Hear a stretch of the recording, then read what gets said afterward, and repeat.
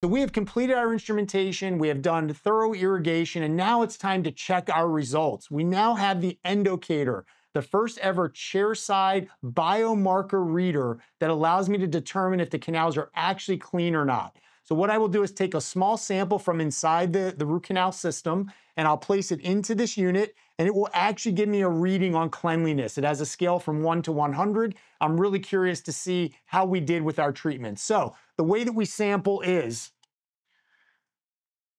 we're gonna take a little bit of sterile water down into the canal and then aspirate it back out. That's gonna then be inserted into this little reagent tube. This reagent tube reads ATP. ATP, or adenosine triphosphate, is an inclusion, it's a molecule in every living tissue. So it will pick up whether it's bacteria, biofilm, blood, crevicular fluid, anything. And what we want it to show is that there's nothing in there and everything is clean. So we'll go ahead and do our sample. So I'll just take a little suction. So very simple to sample. So you just want to flush with a little sterile water. Just like so, and kind of keep it all full. And then I'm gonna go ahead and I wanna aspirate.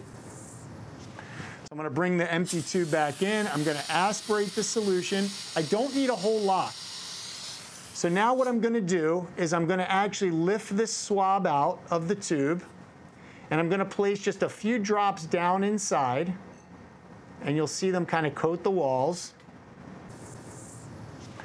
And then I'm gonna make sure that the swab is able to drag those fluid particles down. Now, once I have pressed down on this tube, I want to activate it by giving it a little bit of reagent interaction here, little slap on the hand, a little shake. And then what I'm going to do is I'm going to lift the lid of the Endocator, and I'm going to drop this right down inside. It has this little slot here, and this will allow, with the reagent reaction, to read if there's any ATP. So all I have to do is press the test button, and it'll start to give an initialization and a pre-reading. And then in 10 seconds, this will tell me if the canals are clean or not.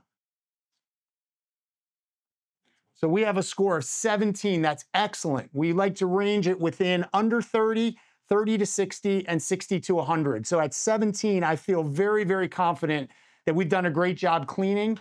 We don't expect every reading to be 0. That would be sterile, but 17 is great. It means that our instrumentation was effective, our irrigation was effective,